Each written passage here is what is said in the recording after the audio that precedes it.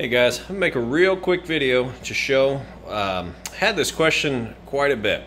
If you have a washer like this, maybe a little different style on the console, if you transport this with a dolly, what can happen is the dolly can push up on the bottom plate, and then you have the pulley and motor pulley that hang down with the belt system. Those can touch and rub, so as this agitates, it moves, has a slight move to it like this. And if that bottom plate, if your dolly has reached up and bent that up, it will cause it to rub and it makes a terrible scraping or scratching sound. So I'm gonna show you how to fix that. Super easy to fix. It's actually a pretty common issue. But if you take something flat, I use just a scraper here, right on the front. I'm trying to do this with one hand, but it just has two quick releases here. This plate pops off.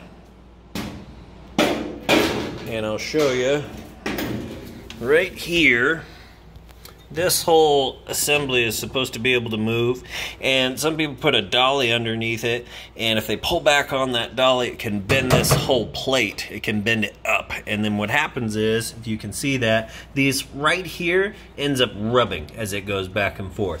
So the simplest fix for this is what I do. You can use like a hammer handle, or you could even take a broom handle and you put it on each side here and you just give it a little weight and you bend this back down on both sides.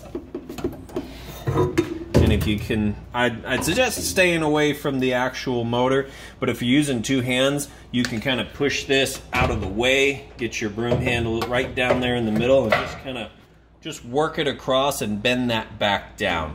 So they should have some kind of a disclaimer that says if you use a dolly, go at it from the back or the side. But if you go at it from the front and this gets pulled up here, then you'll have that issue right there. So it's a pretty simple fix. Give that a shot. 9 times out of 10, that's going to fix the issue if you're experiencing that loud scraping sound. And just be cautious if moving it in the future with a dolly. I hope that helps. Thanks and have a great day.